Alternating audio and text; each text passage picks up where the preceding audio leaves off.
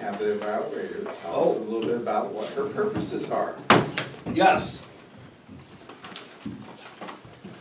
Charlotte is speaking from the Storytelling Manual, which is a wonderful manual, and if your goal is to ever become a great Toastmaster, you should use this one. This is the second speech called Let's Get Personal, which is intended for the speaker to create and tell a story based on her personal experience without using script or notes, of course. And she will use vivid descriptions and dialogue to bring the story to life. Thank you, Mr. Toastmaster. I believe the time is 6 to 8 minutes. Okay. Charlotte is going to tell us a story this morning from her childhood. She grew up as a farm kid, and her title is Farm Raised. Charlotte.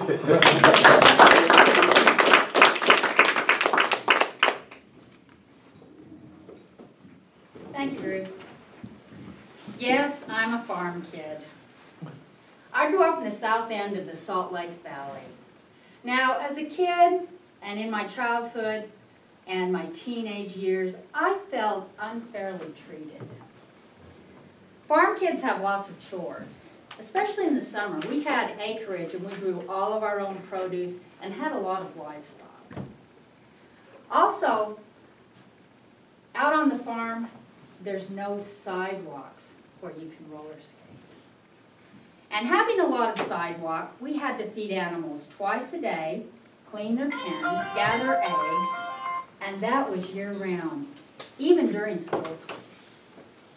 Both of my parents were farm kids. My dad grew up in southern Idaho on a small farm, one of 8 children. My mom grew up on a farm on the shores of the Great Salt Lake in Utah. She was one of 9 kids. Now, my dad, Morris, was a very shy, introverted type of guy. He didn't mix much with people, but he was a great farmer. During World War II, he was the manager of a dairy farm in northern Utah. So he had a draft deferment. After the war, about a couple of years, they had a tragic fire and my mom and dad lost their home and everything.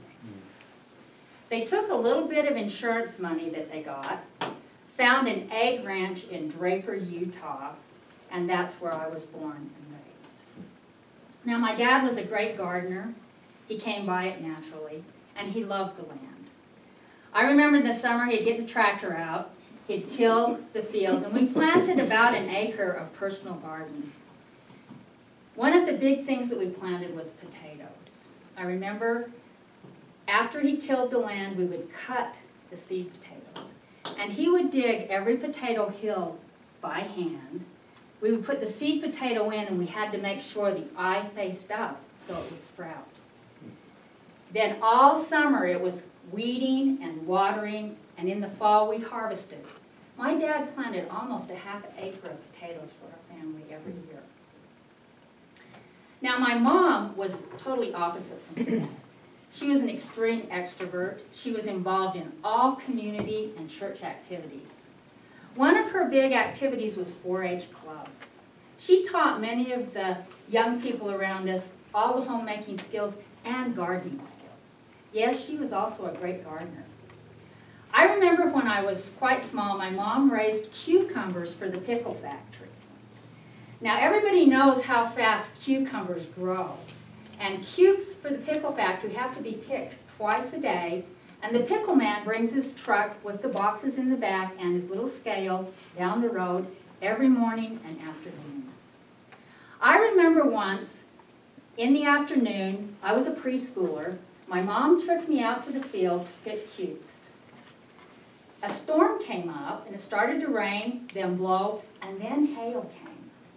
So my mom took one of the big tin tubs that we watered our livestock with, turned it over, and put me under it. It was cacophonous in there. It was noisy, but I was safe. Now, as a farm kid, summer vacations usually consisted of a week up on the family farm. I spent a lot of time in Idaho with my cousins in the summer. I remember one incident. In the afternoon, I was with a bunch of cousins, and my older cousins, it was my Uncle Platt and his boys that were running my dad's family farm at that time. The older cousins put all of us little ones in the back of a pickup truck with some dirty ditch dams and sharp shovels and went to turn irrigation water. They took off lickety-split over the rutted roads, the furrowed fields, and we had to hang on for dear life with all those sharp shovels lying around the bed of the pickup truck. Also, I spent time with my mom's dad and mom. They had their family farm well into my adulthood. Now, my mom's dad, Grandpa B, we called him for Bandro, he was a very steadfast farmer. He would walk the land with a field implement, and you knew what his job was. He was a farmer. He raised lots of vegetables and things for the canning factories, and he also had hogs. He was a very determined man.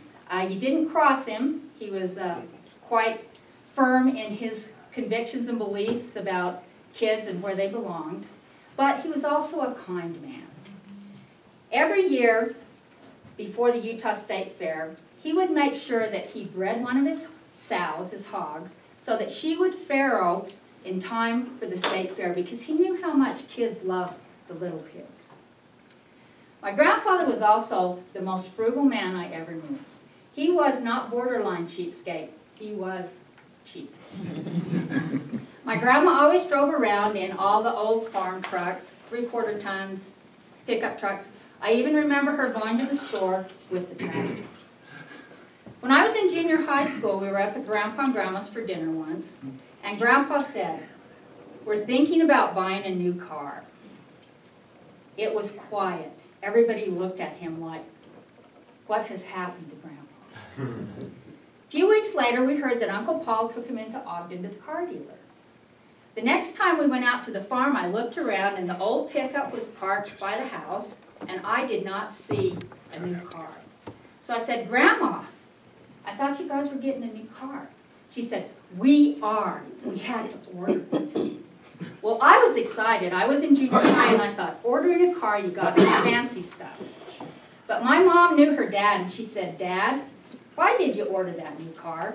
And he said, "We wanted one of those white Ford Falcons, and they didn't have what we wanted on the lot. They had to order it because I'm not paying for a radio in a car." Yes, in the 1960s, you could order a car without a radio. Growing up on a farm, as a kid, I felt unfairly treated. But as I matured into adult, I realized the lessons have been valuable that I learned as a farm kid. Patience and perseverance in any process can produce a plentiful harvest. And I still love potatoes to this day. And when somebody offers me shelter, I'm grateful, even if it might be noisy or stinky, whatever. I'm thankful for the shelter that I get. Also, when you get tossed in a situation, life starts getting rutted, bumpy, rough, like an e-ticket at Disneyland. Just remember, find a good place to hang on, especially if someone like your crazy Idaho cousins are driving. And also, frugality. I learned it as a kid. I often apply it, and it has served me well. Even a car without a radio runs good. I remember that old Ford Falcon into the 80s and 90s was carrying my Uncle Paul's kids off to school. Farm raised, it worked for me.